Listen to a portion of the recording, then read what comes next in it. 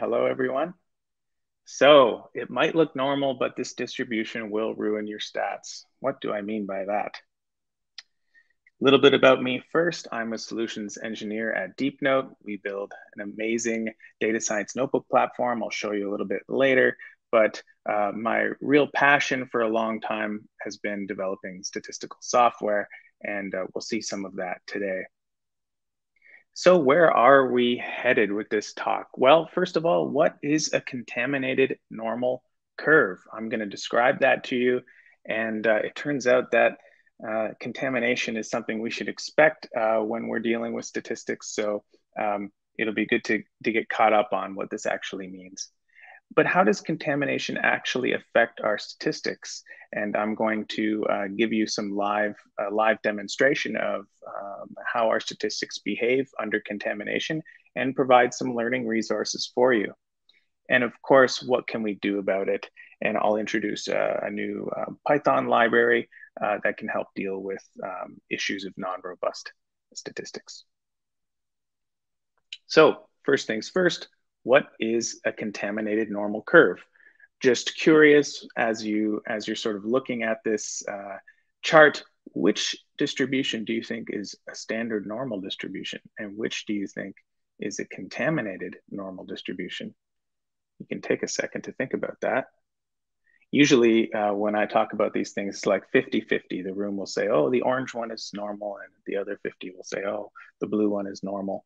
It turns out that the blue curve is contaminated, and the giveaway here is that if you look at the tails of the distribution, the blue distribution has slightly, we say, heavier tails or higher tails. In other words, there are just more outliers. Okay, but the question is, so what?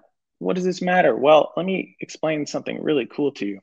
So on the left, we've got two populations, and they're separated by a pretty good effect size there. You can see the peaks are definitely different. I think it's like 0.8 is the delta between the two orange curves. Those are standard normal curves. Then, if you focus on the right, we have two other populations. They have the same difference between peaks. Okay, so it's the same effect size essentially. And but the thing is that those distributions are contaminated. Okay, and what we want to know is if we compare the orange groups and look at how many times we can find a significant difference, and then we also compare the blue groups together, we also want to see, how many times are we getting a significant difference. And another way of phrasing that is looking at power. So we want to know the probability of finding a difference or the probability of finding an effect when there really is one, and there really is one. Well, it turns out that under normality, everything looks great. 90% of the time, we find a difference between the left orange curve and the right orange curve, and this is what we want. Unfortunately, though, even if you look to the right, our power has gone all the way down to 0.2. So we only have a 20% chance of finding an effect when we're doing a hypothesis test against these contaminated normal distributions. So that's pretty grim. I want to just quickly move over to some resources where you can explore these concepts more. If for whatever reason you can't see this notebook, I'm sure Logan will jump in and tell me. But anyway, we're looking at a DeepNote notebook right now. It's an interactive notebook, and I'll actually share it with you later so you can fool around with these things. This is basically a notebook full of interactive widgets where you can control or you can set up different types of populations and see how that actually affects things like standard error, the average, the trimmed mean, and various other different kinds of statistics and measures and hypothesis tests. And it's all very interactive, and it's meant as a shareable learning resources. If we go all the way down though, I have this really cool area here where you can actually programmatically define the skewness in your population and how thick the tails are. In other words, you can make it contaminated sort of programmatically to a certain degree.